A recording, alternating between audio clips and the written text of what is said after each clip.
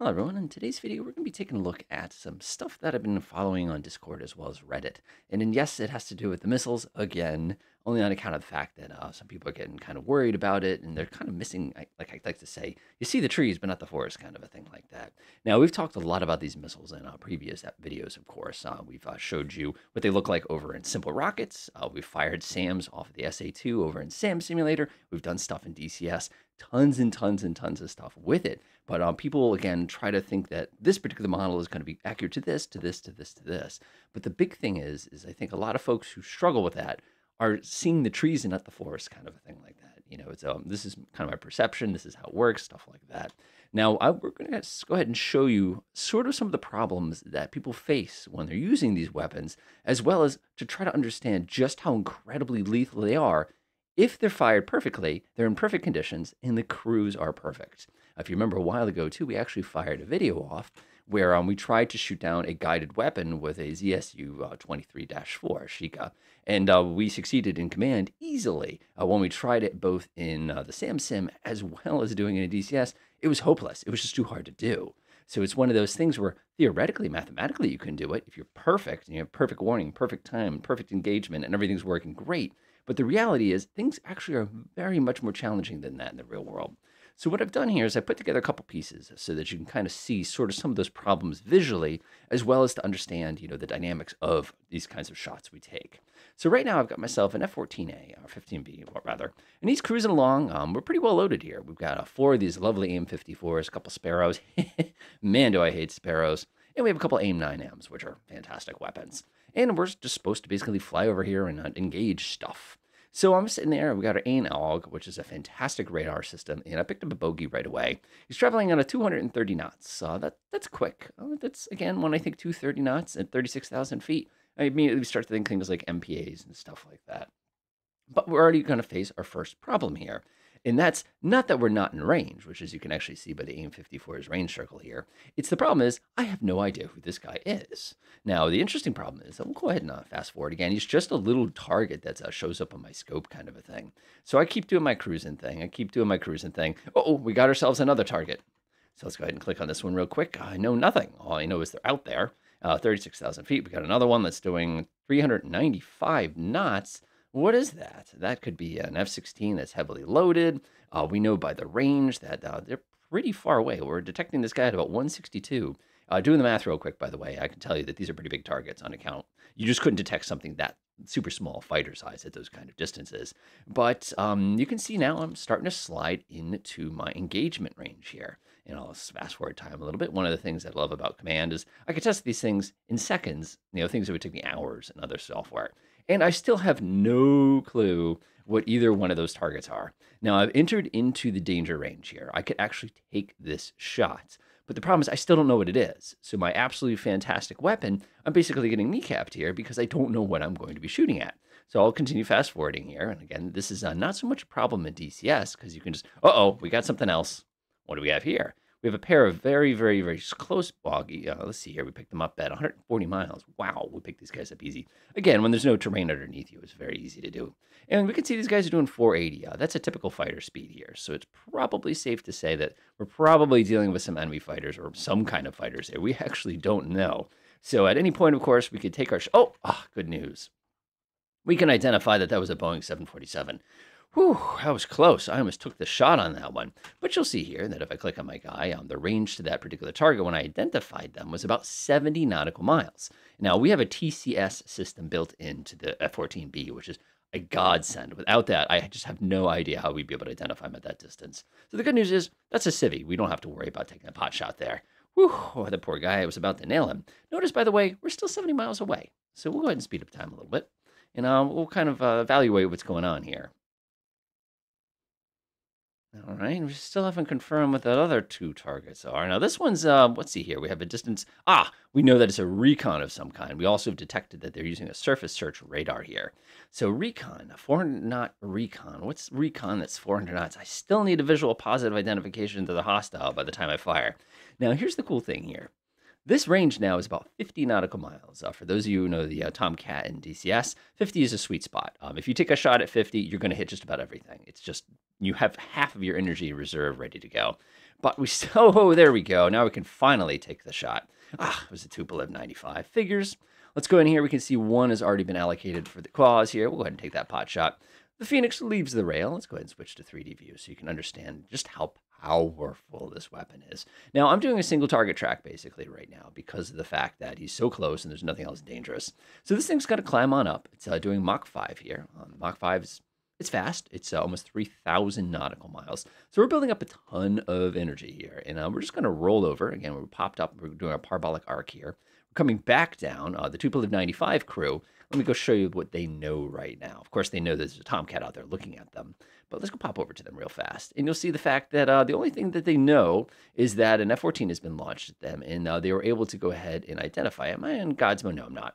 So all we know here is that something that's a fire control radar over in this distance, we can't even tell you whose it is, has done something, but we actually have no idea at the moment that I've even been launched on. Again, that's a big point here, that in other games, as soon as something launches at you, you know that something's launched at you. This one, this missile still has half of its fuel, and it hasn't even been detected yet, much less this guy having been detected. So you can see just how powerful this is. So now our Phoenix is going to re-enter orbit here. Again, remember the ratio of speed here is insanity. Let me go ahead and pause for just a second here so you can just understand the physics of the shot. So we can see this thing coming down now. We're still doing, what do we got here? That's 3,000 nautical miles per hour. That's a lot. But our Tupolev 95 here, if I actually click on him real fast, you'll see he's doing 395 knots. 2950 divided by, what do we say, 350, 295, something like that? Let's see, that's a 10 to 1 ratio there, which means that if we wanted to do the angle that we need to lead the target by, that would be 1/10 of 45 degrees. 1/10 times 45. Wow, that's nothing. That's barely. So this missile needs to wiggle its nose by tenths of degrees in order to make adjustments for any movement that this target makes. Even if this guy could pull up 9 Gs, this thing would have to like wiggle its back fin just a tiny bit in order to go ahead and do that. It turns on its active radar, and it just comes wham! Oh, and it does exactly what it was engineered to do there. Now, the point I want to show here is that target was struck at a distance of 28 nautical miles. Notice 28 nautical miles is plenty in range for many modern weapon platforms, your PL-12s and stuff like that. There's even like crazy dogfighting missiles that can reach out that far. And the reason that's so important here is in that time, the buddies in that formation could have changed position, weapons could have been exchanged back and forth. There's really a lot that happens, even though we had to wait for that actual identification to the actual destruction of the target. And that's an important point because in the real world, we're stuck with that. Now, watch what happens here. So we need to identify these targets, obviously. We're pretty confident they're probably not friendly. But again, we don't know. So we can't just fire. There's no rules of engagement. This is YOLO, kind of a thing like that. Or if you do have those rules of engagement, I promise you're going to get blown up a lot. You can kill a lot of civilians, basically. Now, some of you, of course, are saying, it's a game. I could just mark them hostile and go to town here. We don't know that they're not 2 F-104s coming back from a base or something. Well, obviously, not 104. It's a little slow for that. But we don't know that. So if we just fired in the real world, we'd be in a lot of trouble. But take a look here.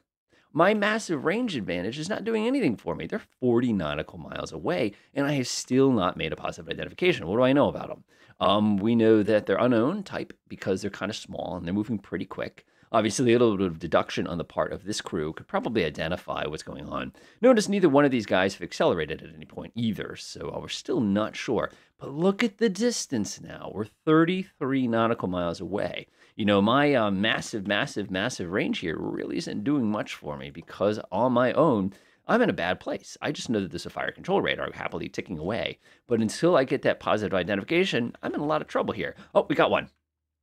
All right, we can at least fire at that one. Look! Uh-oh. Look at that. Now, the important thing that I want you to see here is the fact that even though I've got this powerful, extremely lethal missile, and I showed you how powerful that thing is, I'm 25 nautical miles away, which is now in the danger zone for this particular platform. Now, the nice thing here is you can see my MiGs immediately popped a couple shots. My F-14, look at this, has no idea what's been fired at him. If I actually do this view, you can see there's an Alamo chasing him down right now. But he doesn't know that. The only thing he knew is that there was a missile out there somewhere. So I'm going to go ahead and put the P key there, and I'll have him flip around, and I'll come back around for another pass. He's going to fire another one. Oh, there goes another 2. And the weapons are blind. Here comes the Alamos, and they're not going to achieve much. Oh, we got one, and we got the other one as well. So you can see there, in my little engagement, I have run myself completely out of missiles here. As a matter of fact, I think the Alamos are still chasing him down. But you could see that even with that fantastic range advantage, it did nothing for me because of the fact I had to identify my targets. And that is a known kind of common problem that you have in the real world. You know, we can't just fire willy-nilly like you can in other games. Now, of course, let's change the scenario a little around and watch what can happen if you start to make this a more combined arms engagement. Haha, now the deck is a little stacked. All right, we have a couple things that are working in our favor here now. We have ourselves the Arleigh Burke ready to rock. Of course, we got our F-14 ready, and we have an E-2D. And immediately what we've done is we've identified the Boeing 747. How do we know? Actually, there's a lot of things we know about that target. The first thing is we look at it. We have no emissions issues here, so we don't have to worry about that. But we have NCTR, and we casually identified this aircraft, which made it easy. Now notice we've also automatically identified our Bear. We've also, of course, identified our MiG-29s already. You know, we're not in God's eye view or anything like that. It's just because these radars are that good. So now we've got some intel. So let's go ahead and engage just the way we normally do. And now watch what happens. We enter into a nice range, as everybody knows from DCS. Thou shalt not fire an AIM-54 at a maneuvering target at the maximum range. It would just be absurd. There we go. So now we're in range. So this guy right here is, let's see, it's about 100 nautical miles away. For those of you who have not had a chance to read this excellent article on the AIM-54, you can kind of steal the lettering right off the top here and have a good time with this one. But you'll see what I mean in a minute. So, of course, we're not going to fire at this range. This is a Tupolev 95. It's a non-maneuvering target. Easiest thing to fire would be about 75% of our maximum range there. In DCS, I think I usually fire at about 70. So that looks like a pretty good range there. So we'll just wait. So one of the cool things I like is if I hold my mouse right here and just kind of wiggle it a little bit, I can actually see how the range changes. And my Tomcat fired at maximum range anyway. You are silly, sir. You are silly. Why would you do that? Keep in mind, in the time that this particular target has traveled, it has closed the distance. You know, it's not still at maximum range here. So now if I switch to the other guys real fast, now observe this. You'll see our Tupolev here has a pretty confident, he has no idea he's been fired on. He's literally a non-maneuvering target. He has zero warning, nothing. All he knows is there's a fire control radar out there that's clicking away. That's it. So there is no maneuvering, there is no dodging, because he just doesn't know that he's been fired upon. Now, as everybody knows from any good dogfights, the one who loses is the guy who loses sight. So this is, again, another classic case of a weapon that's basically going to be re-entering orbit. Let's see, we're doing a Mach 2.5 here. The radar clicks on at the last second. The Tupolev 95 guy gets a big red light over on his little radar warning receiver. They start scanning the sky through the little tiny windshields here, and all of a sudden this thing just comes around at about 750 knots and does nothing. Now you're wondering, why did it do nothing? The easy reason for that is, if you probably noticed the last couple feet there, is it was turning massively. It basically had to take a left turn in order to strike the target. Hence, don't fire ranges at maximum there. So, of course, our Tupolev 95, our F-14 goes ahead and fires the rest of his rack here. Now, the Tupolev 95, I'm pretty confident is toast. Yeah, I had a feeling that was a much better shot. Our two MiG-29s on the flip side, these guys don't really know what's coming at them either. They know that there is something out there that has fired upon them. Again, big difference between the games here. They have no idea. All they know is there's a hostile fire control radar. There's no evidence anywhere in here that shows that they're about to be struck by something that's very, very tiny, traveling very, very fast from above them. And again, that makes a huge difference when it comes to engagements like this. As a matter of fact, we'll stay on red team for a second here. And they're just cruising. They're cruising. They know there's a fire control radar out there. And all of a sudden, they spot these two missiles. Now, these two missiles were actually caught by the SPO here. And that's actually going to be the radar warning receiver. So the missile little light in the, if you've ever seen one of these radar warning receivers, it's like a bunch of little lights, and there's a little light on the bottom which tells you. So they know there's a missile out there. So the only reason they spotted the AIM-54s here is because of the fact they picked up the Seekers. Now, these were the most effective, quickest acting MiG-29 crews I've ever seen in existence. They were around 360 degrees, full afterburner, within seconds of detecting that missile. There was no, where's it coming from? There was no equipment issues, nothing. So, of course, in that case, they were able to casually avoid that weapon because they had time, they had warning, they had training. Now, had that weapon be fired at a shorter distance, this would have been a very, very different engagement. So now the interesting thing we have here is we're firing a pair of AIM 7Ps here. And you can also see the Alamo took the shot. Unfortunately, my AIM 7s are going to do absolutely squat here because they're just going to go blind and nothing's going to happen. So, of course, my Tomcat does a little loop-de-loop and gets fired at more Alamos. I think I might lose a Tomcat to this. Look at him go, look at him go. Again, one of the safest... Oh! That was close. Do we have anything left? Let's see if I have anything left, because we could probably get within range to fire a couple Sidewinders here. But even then, that's going to be a really, really tough shot. I love how... Didn't expect that, did you? Gotta love those Russian dogfighting missiles. Those things are so much fun to play with. Man, this Tomcat could not get a break here. Oh boy, he's coming back. Oh, there goes another one. Anybody like a missile that can literally shoot at a 90-degree angle? It's real fair, isn't it? Now, of course, we could come over here and end this argument very, very quickly. So, yeah, go ahead and click that button, and now the battle's over. But the important thing is that you could see how all that interacts, and that it's complicated. It's very, very, very, very complicated. Now, some of you are saying, of course, is there any takeaways we can have from this? Well, let me show you one more thing. All right, we got this set up already. The only thing I've done differently here is I've actually taken a couple moments to adjust the WRA of this F-14B.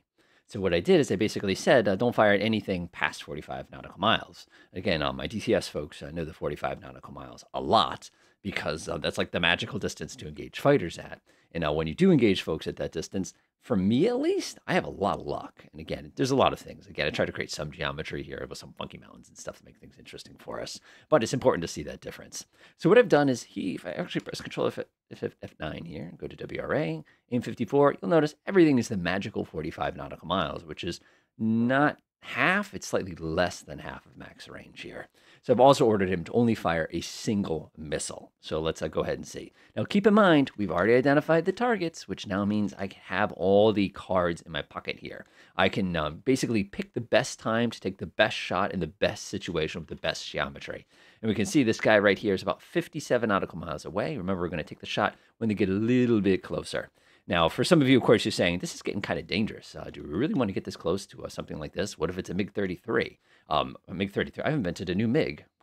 MiG-31. We got a problem, but that's, again, for another day kind of a thing. So we have a distance here.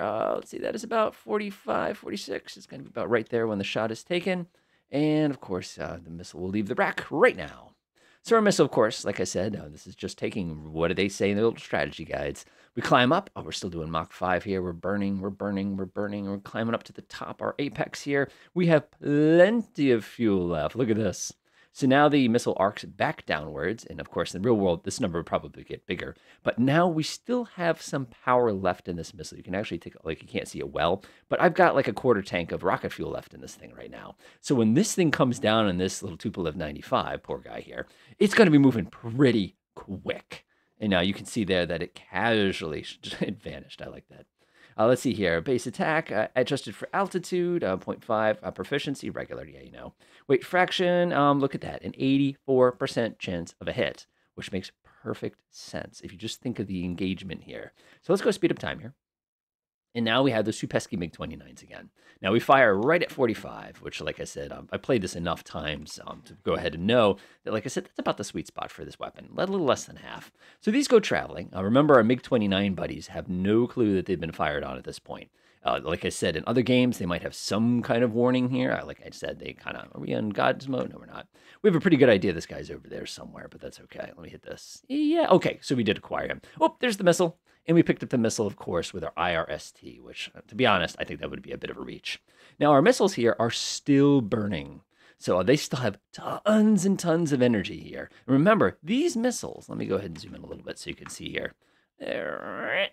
You can see that their aim point is a little teeny tiny point. Look at the distance here. Negligible distance just because of the speed ratio of this weapon here. And again, a last minute whatever is probably not going to do much for you here. But notice the missile sailed right past them and exploded nearby. One thing that I think they're going to change in command, of course, notice neither one of those missiles worked, and that was almost a perfect shot. But our good friend, the Tupolev, of course, got it the hard way, so to speak. Now, just like we see in the other games, it's exactly like it basically played out there. Now, again, I wanted you to kind of see that because it did everything right, and I mean perfectly right. Now, notice again, they know they can't run, so they just turn themselves and basically make themselves a nice deflection target. Our M54s achieve nothing. Here comes an Alamo. And you can see the exact same thing happens again. Now that you've kind of seen all those different components, you can kind of see how everything interrelates. My big point for all of this, and I think that's important, is there's more to it than just the missile itself. There's the engagement, there's the identification, there's the firing at the correct range, firing and maneuvering targets. Can the target detect the incoming missile? All those things are actually implemented in here, and you can see kind of how they affect the accuracy of a shot. Now, of course, in the real world, it'd be fun if we could grab all these and have them all shoot at each other and find out what happens. And at that point, then things like mechanical reliability and crew quality become really, really important.